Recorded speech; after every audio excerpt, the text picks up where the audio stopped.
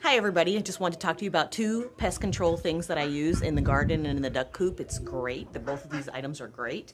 Diatomaceous Earth is used in dry applications. You can use it in solution and spray it on, and it's ineffective when it's wet. And of course it washes away easily because of that. But once it's dry, it creates an abrasive coating on the exoskeleton of insects, and it basically slices them to death. It's extremely effective when used properly, but it's safe enough for the ducks. It doesn't hurt them at all, and in fact, I actually coat their food with it to give them a little bit more mineral content in their diet, as well as to keep insects off of their food, and it works fabulously. I don't have issues with insects on their food.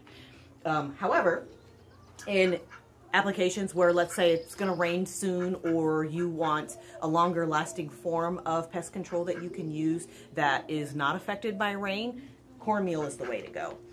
This specifically I use for ants, and you know, ants can become an issue and a nuisance extremely quickly, especially where there's food involved. Sometimes I will even get them in mounds around my garden, and I don't want to hurt my garden, and I also don't want to use pesticides, and so cornmeal is a great way to go because they ingest it, they can't digest it, and so they die.